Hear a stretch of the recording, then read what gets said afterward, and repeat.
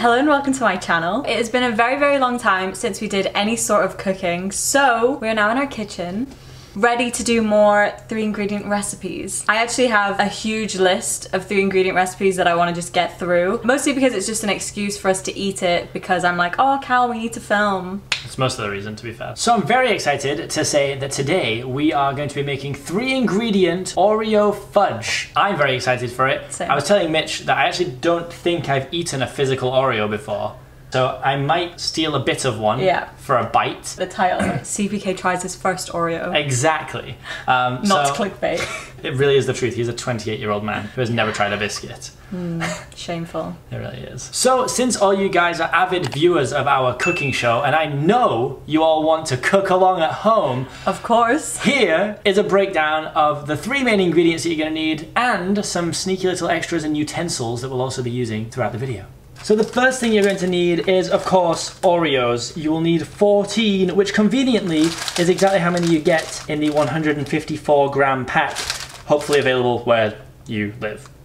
1 tin of sweetened condensed milk. And the last ingredient is 400 grams of white chocolate. We decided to get it as Milky Bar buttons, just to give us the easiest way to do it. We don't have to crush it or anything. And the good news is that these are actually 103 grams each, meaning that there is 12 grams of chocolate up for grabs spare. So get these to treat yourself. So obviously the bags are only 100, so we have 4 bags of the Milky Bars to melt. We're going to be using a square baking tray for putting the fudge into. This is where we're going to leave it to set and cut it out of. You'll also need baking paper or parchment paper to line the baking tray up, so then everything doesn't stick to the tray. The final thing we've got is some little Ziploc sandwich bags, and we're going to be using this garlic press, and we're going to put the Oreos in here and we're going to beat them with the garlic press because you have to crush them up. Other accessories will also work, but these are our weapons of choice. Before we get started with anything, because Cal says he's never actually had an Oreo biscuit and only had it in like McFlurry and ice cream and all that stuff. Yeah. It's time. To try one? Yeah. I'm not going to eat it all because we need 14, so.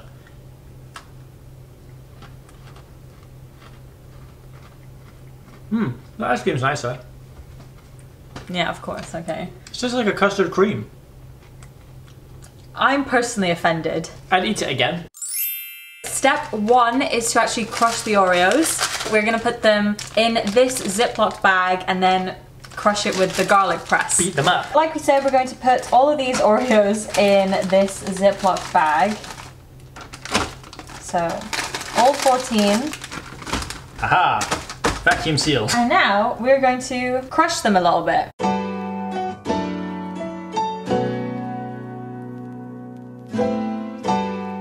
So obviously with this type of recipe, it really depends how big you want your like cookie pieces to be. So we've decided to go with like this type of texture because I like a bit more crunch. Bits more crunch. So I think this is what we're gonna go with.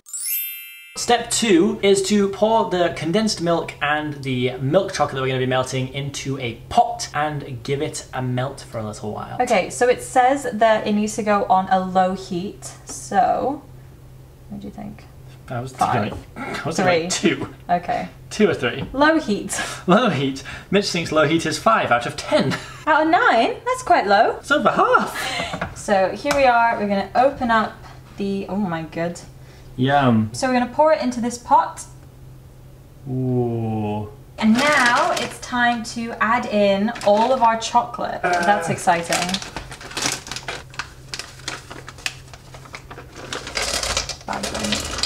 So obviously this is so much easier because you don't have to like chop up any chocolate or anything. So I would suggest getting it in buttons or chocolate chips. The final bag, woo, there we go. Now we're going to stir it all in and melt the chocolate. So our aim here is to keep stirring it because with the heat it will start to get harder to stir and will start sticking to the bottom and we don't want it to burn. And we're just going to keep on stirring until it's all melted and has a nice thick consistency.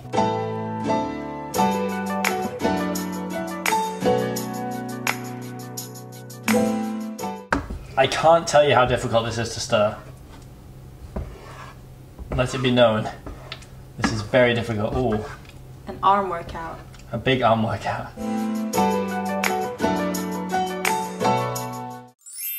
Condensed milk and the white chocolate is now fully melted, so we are now on step 3, which is to add in all the crushed Oreos and mix them in together.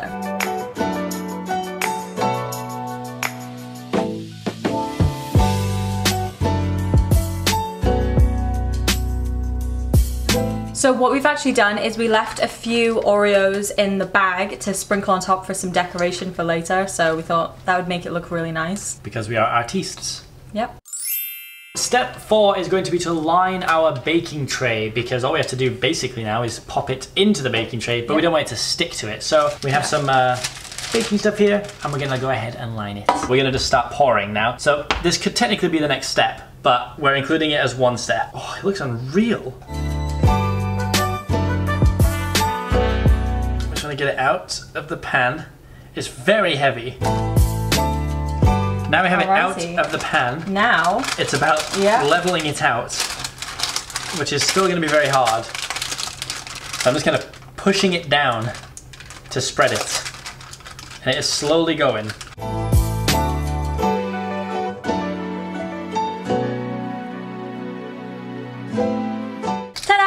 Everything is ready to go. So basically, if you have the patience, you can leave it at room temperature to set, or we're just gonna put it in the fridge for a couple of hours, so maybe like 2. It's gonna take us 2 hours. Yeah. But you're gonna see it super quick. True. Whilst that is in the fridge, I'd like to say a massive thank you to FlexiSpot. FlexiSpot has kindly sent me this portable workstation. It's normally actually in the office, but I wanted to showcase it on this bigger table. I love how it has this drawer so I can organize all my stuff. The desk that I work on right now in the office actually has no drawers, so this is super helpful. It also comes with these really cute magnetic pins, so I have reminders on there and this little picture of me and Cal. It also has this really handy UV disinfection light at the bottom of it, so it can keep my mouse clean, or whenever I want to use a separate keyboard. And I really like the USB cable for my phone charger. That's super handy, so everything's in one place. Sitting my Mac on top of it keeps it at eye level, so when I'm editing for long periods of time, I'm not straining my neck. Genuinely, since using it, I've seen a massive difference in my posture because I'm not slouching so much. Again, thank you to FlexiSpot. I'll leave a link in the description to this product if you want to check it out. And now let's see how the fudge is doing. Okay, so we are back and it has been 90 minutes in the fridge. Obviously, if you wanted it to go a bit faster, then you could have put it in the freezer, but we're happy with it in the fridge. Yeah. Here it is. Look at that, it looks real. Like, we've actually done it. I think it looks really good. So we are going to cut it up now and then try it.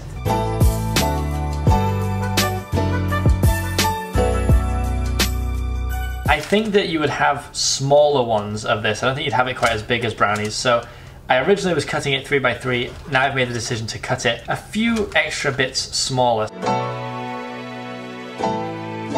So I'm finally done. My fingers and hand are aching, but we have 30 little chunks of Oreo white chocolate fudge. We've now cut it up. You heard the man, we have about 30 pieces in here. So all that's left is to try it. And it smells really good, so I think it's gonna be good. Yeah, I hope so. That's normally how it works out, right? We were just saying how sweet it's gonna be. We do know that, which is why we went for smaller chunks. Yeah, like tiny little, like bite-sized ones. Almost bite-sized, yeah. So, you know, and obviously we're not gonna eat all of this in one go. Well, I'm not. Wow. Cheers. Very sweet. Oh my god, that's so good. It's actually so good. Holy moly. Yeah, these are really nice. I guess I'm gonna have to Google how well they'll keep for. I don't know how many days. Oh no. The brownies said like 2 weeks or something, but we just smashed those in like 5 days. I'm currently editing this whilst eating some fudge, and I think the main reason why I like it so much is because it reminds me of the Hershey's Cookies and Cream chocolate bar. It tastes just like it, but thicker. When I was younger, this was my favorite chocolate bar, so maybe the taste is just really nostalgic. Consistency is really good. Actually not overly sweet. No. I mean, honestly, I'd recommend it. For sure. I'd say try it. And realistically, we had some fun with it and we're messing around. If you really wanted to blast this out, you can do it quite quickly, I think. Yeah. The longest part is just having it in the fridge or freezer, but even then, 90 minutes and we have 30 little snacks. Thank you so much for watching. I hope you enjoyed this video. If you do end up trying it, let me know if you liked it or not, or if you don't like white chocolate, then did you try it with something else, or did you just not even want to try? Wow. Did you look at it and think, no? Did you not even want to try? Overall, I would give these a 10 out of 10, not only on taste, but also like fun to make, quick, easy 3 ingredients. Like we cannot go wrong with 3 ingredients. Next week's video is going to be another try on haul. So you'll get to see some outfits that I've chosen. Don't know if they're gonna look good yet, but I guess we'll find out. So until then, I will see you when I see you.